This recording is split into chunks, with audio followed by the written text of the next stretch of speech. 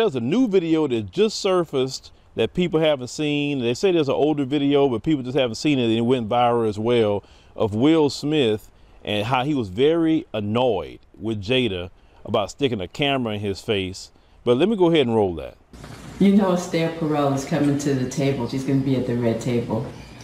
Would you say she has been instrumental in you and I redefining our relationship? I would say don't just start filming me without asking me. Oh my goodness. If you could film me. Esther, come help us again, please. I'm still dealing with foolishness. Because she don't just... Would you say that she helped us heal the hurts that we caused between one another? My social media presence is my bread and butter, okay? So you can't just use me for social media and not, don't just start rolling. I'm standing in my house. Don't just start rolling. Please watch Esther at the red table because she's helped us a lot. Can't you tell? As you can see, Will was extremely annoyed.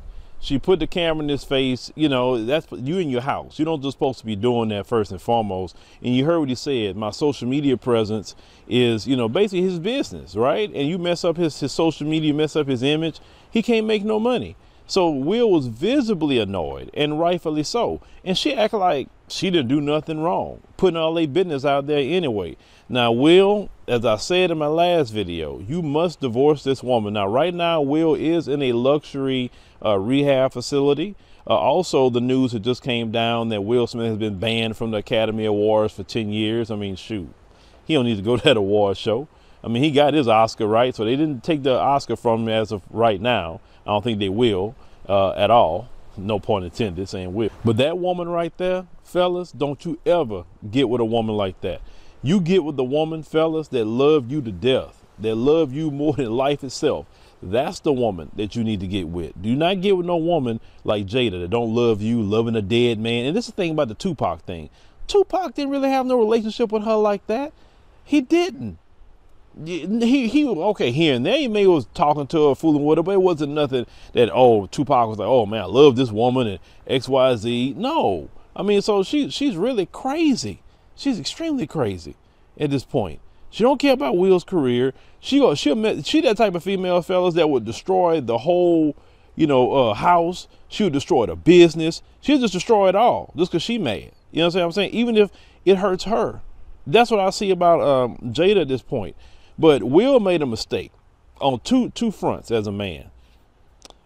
When you get a certain amount of money as men, you got to help your woman make her own money too. Help her to do something. Ask her, what do you want to do?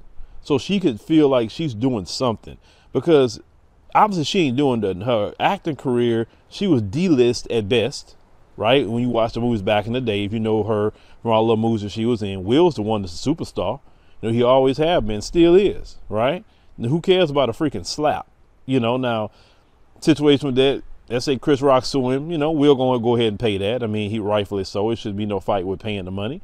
And just go ahead on and just get his career back going again. Even on that show Bel Air, there was a survey they asked me to fill out after the fact. And on that survey, they had asked, do you think the slap of Will Smith will affect you watching season 2? I said, no, I don't care about that. Who cares? That's between them. I like the show, so I'm going to watch season 2 if it come out.